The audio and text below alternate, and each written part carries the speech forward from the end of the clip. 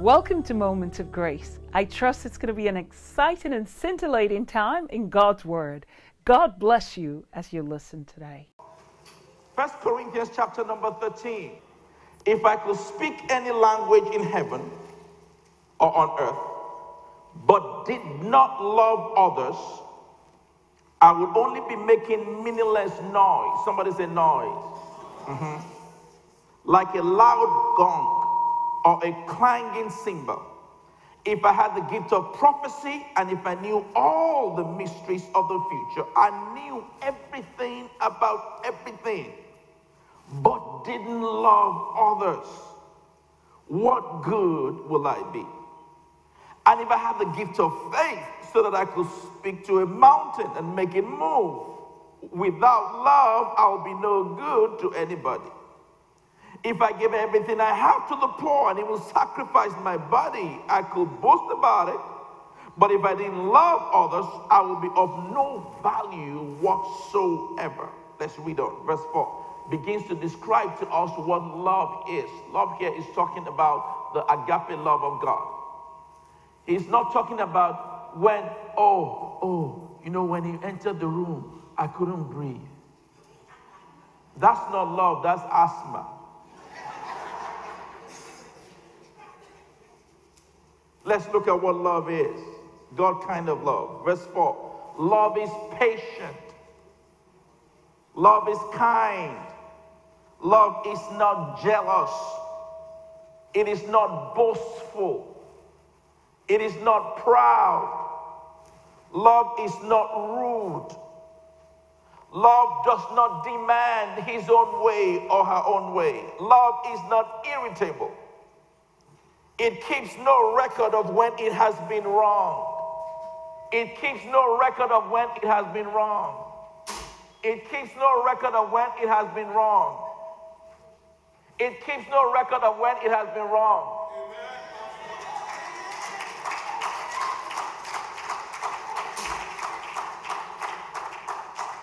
Verse 6. You're smart. I would have stayed in there till next year if you didn't clap. Verse 6.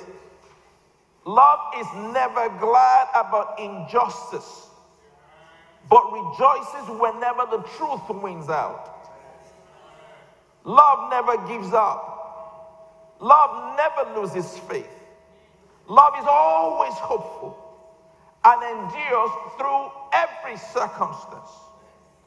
Love will last forever. Prophecy and speaking in tongues and special knowledge will all come to an end. Now we know only a little, and even the gift of prophecy reveals a little. But when the end comes, these special gifts will all disappear. Verse 11, it's like this. When I was a child, I spoke and thought and reasoned as a child. But when I grew up, I put away childish things. Verse 13. There are three things that will endure: faith, hope, and love. And the greatest of all these is love. This morning I want to talk to you from the subject, making melody and not noise. In the Old Testament, the Bible describes the garment of the priest. It's called an ephod. And the Bible teaches that the edge of the garment of the ephod will have bells and pomegranates. A bell, a pomegranate, a bell, a pomegranate, a bell, a pomegranate. So that when the priest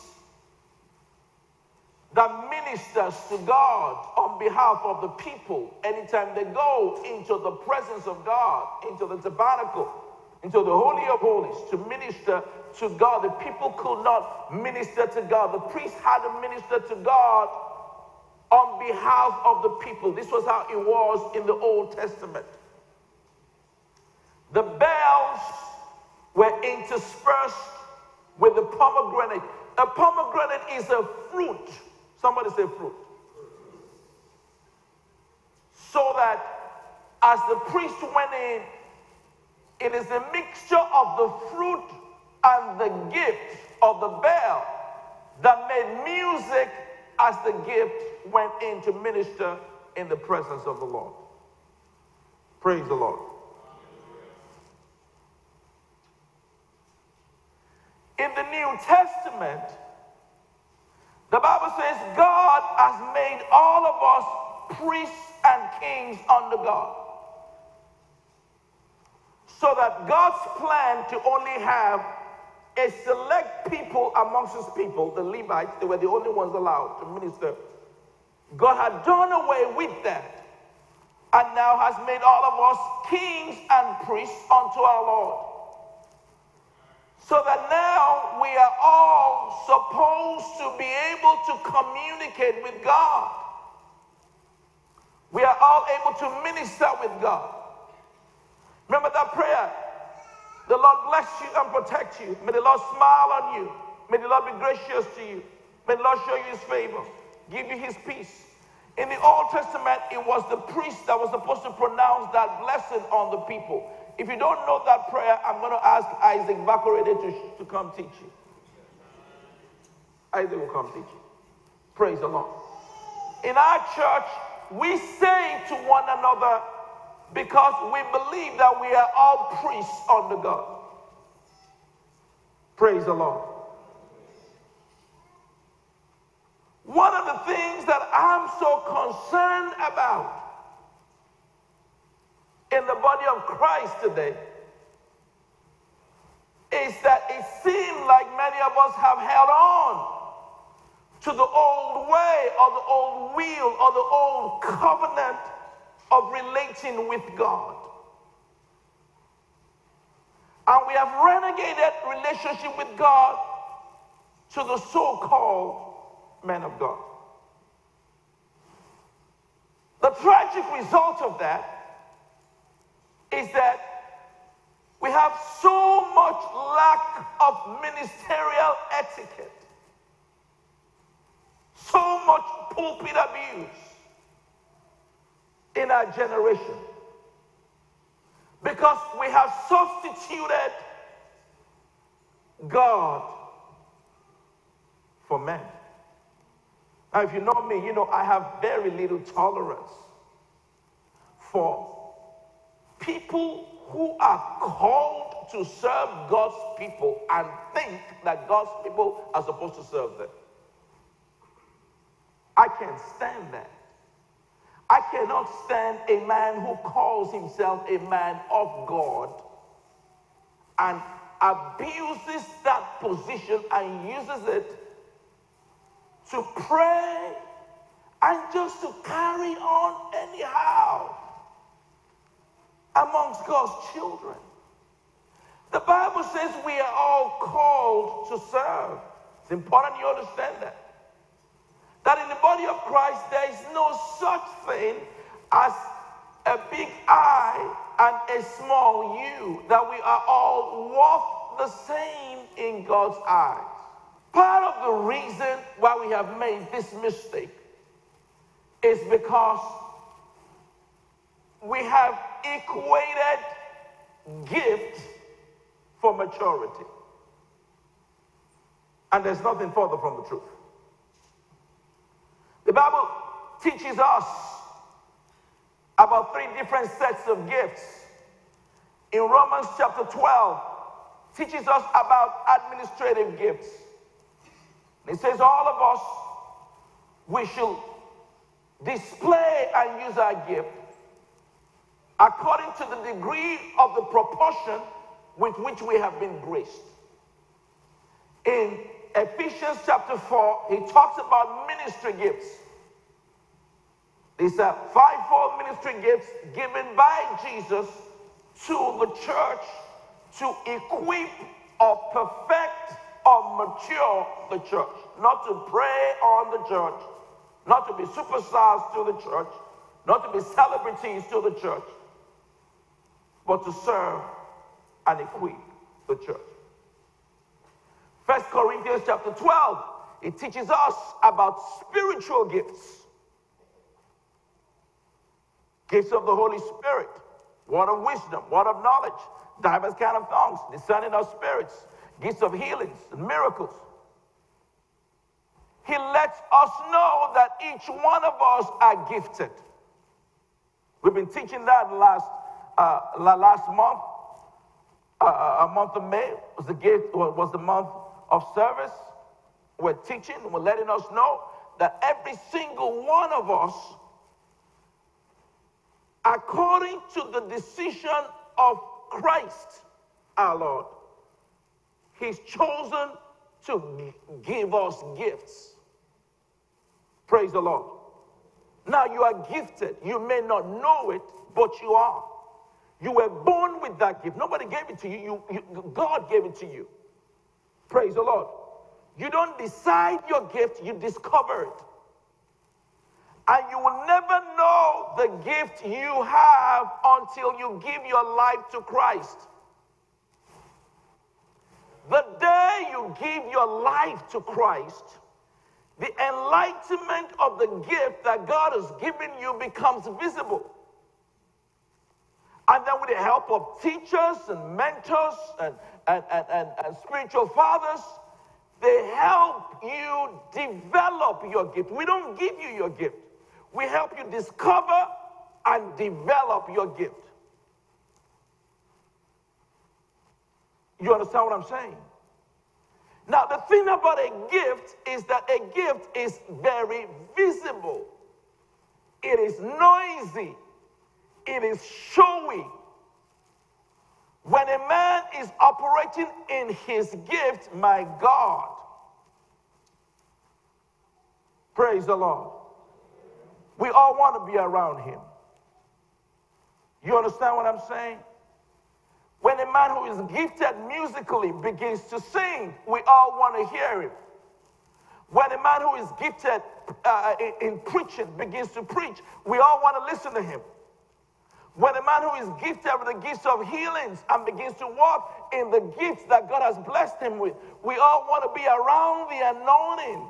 As we see sick people get healed, it's all gifts. Somebody say gifts.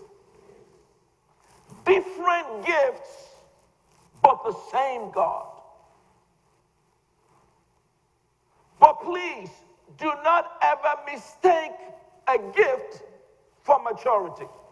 Grace International Church invites you to Freedom One Way 2015 Youth and Young Adult Conference, Saturday, July 11th, Sunday, July 12th, and concert featuring the Walls Group,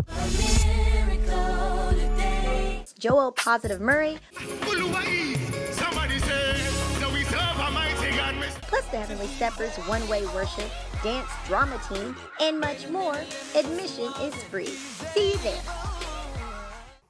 Now, a fruit, somebody say fruit, is different. A fruit gift is what God gives you for the benefit of others. Your fruit is what you give back to God as a result of your walk with Him. When a fruit falls, a fruit will always fall near the tree. You've heard that adage. A fruit never falls far away from the tree. Because while you can manifest the gifts of the Spirit without the presence of God, without a relationship with God, you cannot display the fruit of the Spirit without the presence of God. It is not the gift that determines how mature we are, because the gift was given by God. It is the fruit. Somebody say fruit. I need you to get this. Say fruit, fruit, fruit. It is the fruit that tells how mature we are. Because to walk in the fruit, to display the fruit, to manifest the fruit, you have to have a strong, dynamic, cultured, cultivated working relationship with God. God will never reward you based on the manifestation of the gift. He gave it to you. Praise the Lord. I just give my kids iPhone 6. Why in the world would I applaud them? Hey, you have an iPhone 6. I give it to them.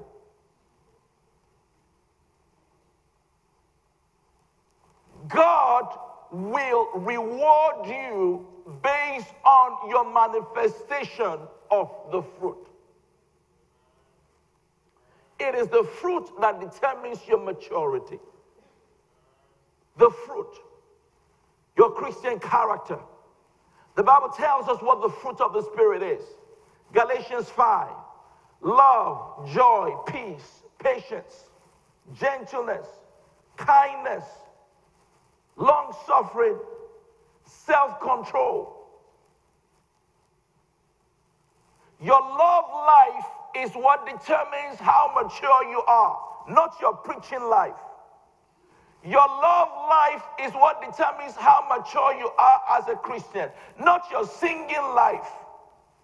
Your love life is what determines how much you impress God, not how many miracles you perform. That's why Jesus said, many will say, I did this in your name, I did that in your name, I did the other in your name, because they are manifesting the gifts. They are manifesting what God gave them, but they have given nothing back to the God who gave them all these gifts.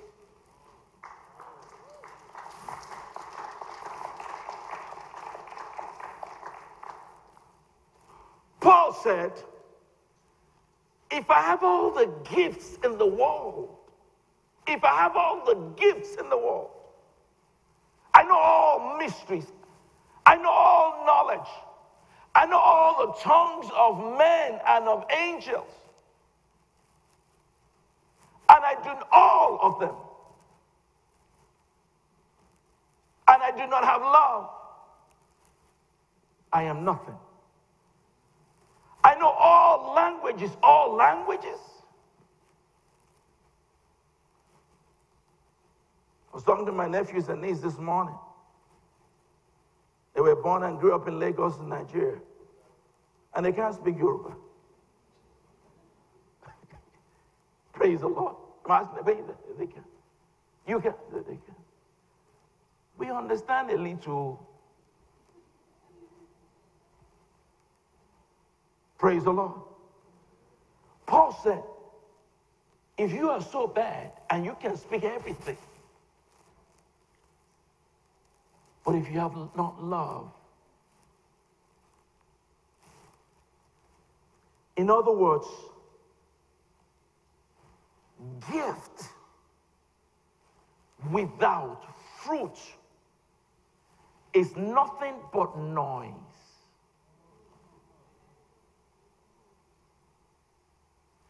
A gifted life that is manifesting the gifts of God that God has blessed them with, whatever gift it is, makes no difference. And they have no fruit, no love. They are not patient. They are not kind. They are rude. They are irritable. The Bible says you're nothing but a noisemaker.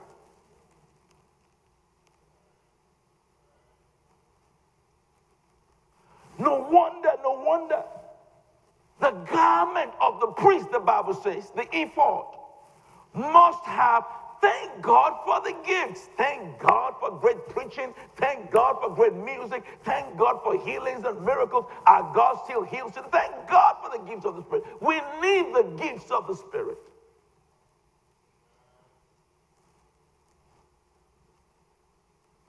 But we must always understand that what indicates how mature we are not the gifts, but the fruit.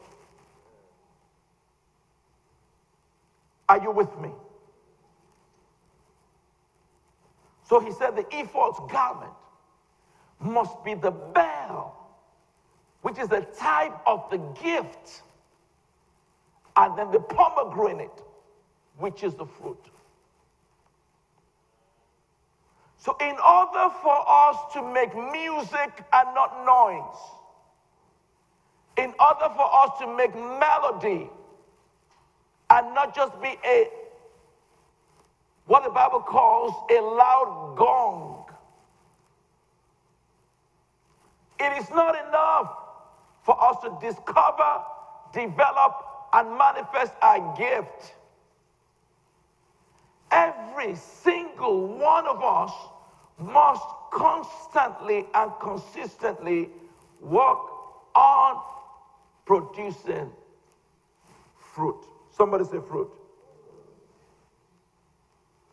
This is why Paul said, now, 1 Corinthians chapter 13 was after 1 Corinthians chapter 12.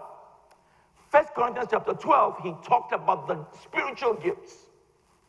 You understand what I'm saying? All of the loud, wow, showy things, the wows that woos all of us, gifts. In 1 Corinthians 13, he moves from gift to fruit. And it lets us know that love is what's more important. Love is what's more valuable. Love is what's much more critical. Then about the end of that chapter, look at what he said. He said, when I was a child, I spoke, talked, understood as a child. When I became a man, I put away childish things. So what makes me a man is not how great a preacher I am. It's not how many miracles I perform. It's not how, anointing, man of... No! What makes me a man is how much love that I have. How much love that I have. How patient am I? How kind am I? How long-suffering am I? Agape love of God. The ability to love the unlovable, to put up with the intolerable. Praise the Lord. That is what counts to God as Christian maturity. The fact that I'm not telling my husband what he did wrong 15 million years ago, I'm not putting his face. Love keeps no record of wrong. It is not irritable. It is not rude. It is not proud. It is not boastful.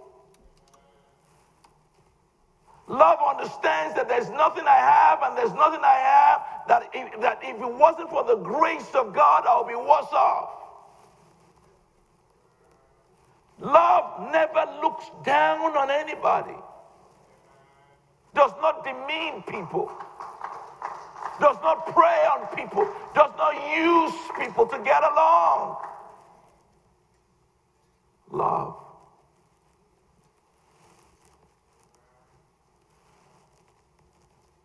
Our focus, our emphasis must be back on love, must be back on the fruit of the Spirit. Hallelujah. How do I grow in the fruit of the Spirit? Because let me tell you something. We have things so warped up in our society. Worse still, we have carried the stinking mentality into the church. And we have substituted values for things. And we think if I have a bigger house, I'll be happier. If I have a bigger car, I'll be more fulfilled. If I have more money, I'll be more joyful. You're wrong. There are people who have much, much more than you have, and they are miserable. Are you with me? If you're really going to enjoy, if you're really going to enjoy this one life that God gave you.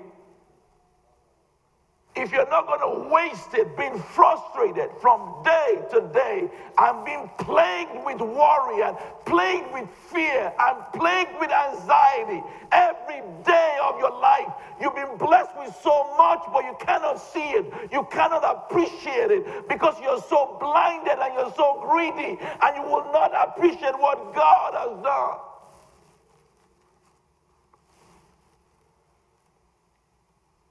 You will never enjoy your life until you start cultivating the.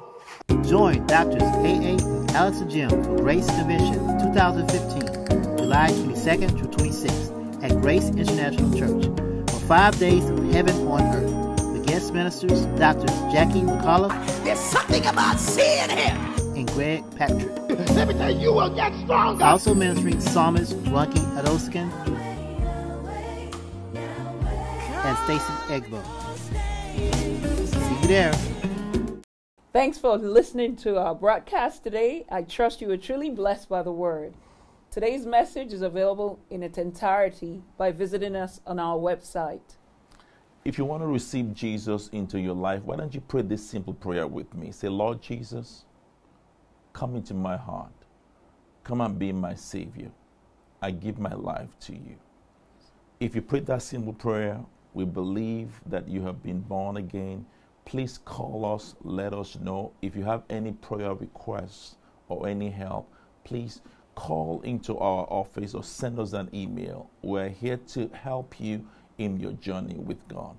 If you're ever in or around the Houston, Texas area, you need to join us for one of our services. Our services are just simply out of this world.